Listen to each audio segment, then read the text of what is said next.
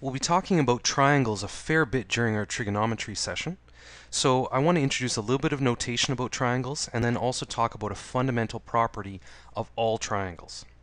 So first of all, in order to avoid having to write out big long sentences saying let A, B, and C be the vertices of a triangle, instead we just jump straight to that triangle ABC. And so as soon as you see that, you know that we have a triangle and that its vertices have labels A, B, and C.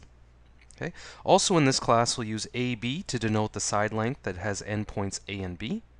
And if I want to talk about an angle within the triangle, I can talk about the angle BAC. A is really the hinge there. So if I think about a little picture of this, I'd have A as my hinge and B and C as my two other endpoints of the triangle. So the angle I'm talking about is that one right there. All right. So let's draw a few triangles here just to get familiar with this notation and see how it works. So we've got a triangle here with vertices A, B, and C, and I'd like to have the length of AB be 3. I don't know. And then we want to put the vertex C so that it looks like BC is a little bit longer than AC. Maybe somewhere, I guess we want. How about somewhere out here? Okay, so there we've got AB has length 3, BC has length 5, and AC has length 4. Now I haven't carefully measured this with a ruler, just try to get a brief ballpark. It looks like side AB is the shortest and side BC is the longest in my drawing, and definitely that matches our numbers. Now what if we've got some angles? So I can have ABC, looks like the angle at B is pi by 2 radians. Now pi by 2 radians, if you convert it to degrees, is 90 degrees. A very, very special angle. It's a right angle. The two sides are perpendicular to each other there. So I will draw that with a special little box in the corner there. So that's the angle that's at the vertex B. And then I have an angle BCA. So at C we have a small angle pi by 6, that's 30 degrees.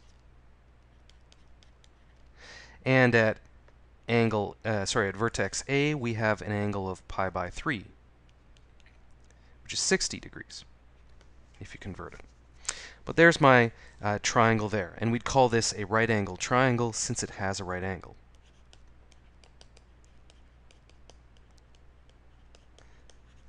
Now we will talk about all sorts of triangles in this course.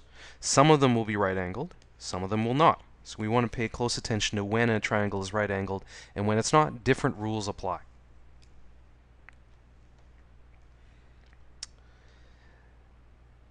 Now, for any triangle we have, whether it's right angled, isosceles, scalene, equilateral, it doesn't matter. Every single triangle, the sum of the angles is always pi radians. Now you probably have run into this fact before and they added up to 180 degrees, but of course we're talking about radians, they add up to pi radians in this class. So if I draw a little picture of this triangle ABC, then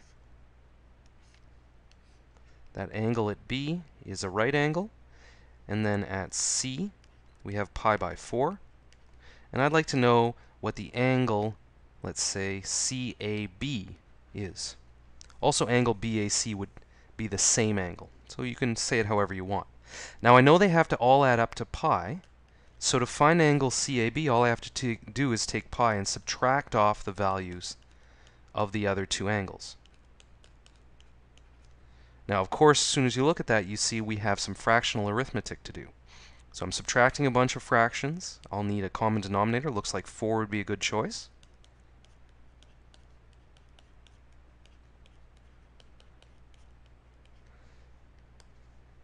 And I end up in the end with pi by 4. So that's the missing angle, pi by 4. And looks like we actually have an isosceles triangle there because we have two angles that are of the same value. Let's take a look at another example here. Let's say we have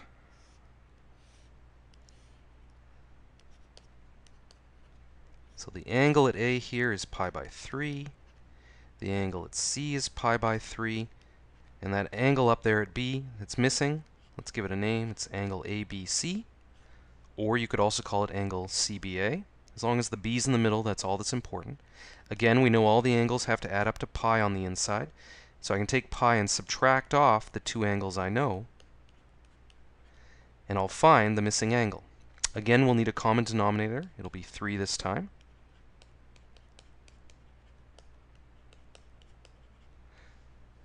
And it looks like we've got 1 pi by 3 left over. So it turns out this is an equilateral triangle. Now, in any equilateral triangle, of course, all the interior angles have to be pi by 3, since all the angles have to be the same. All right, what if we have a triangle where we've got pi by 6, pi by 3 as interior angles? So I guess this is vertex C, this is vertex B, leaving this one to be A. And if I want to find that angle at A, let's call it BAC, I'll take pi and subtract the two interior angles that I know. So it looks like a common denominator here would be 6. So I'll write everything as sixths. And we're left with 3 pi by 6. Of course, we won't stop there. We'll put it in lowest terms. Pi by 2. So it turns out we actually have a right angle in that corner there. It's a right angle triangle. For one final example,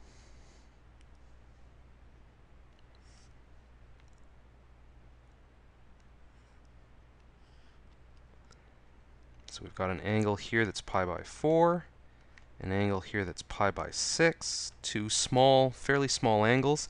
I'd imagine the other one will be obtuse. So that's the angle at B. This is the angle at A. So I'd like to know angle ACB. So I'll take pi and subtract the two interior angles that I know, since they all have to add up to pi. Looks like my common denominator here would be 12.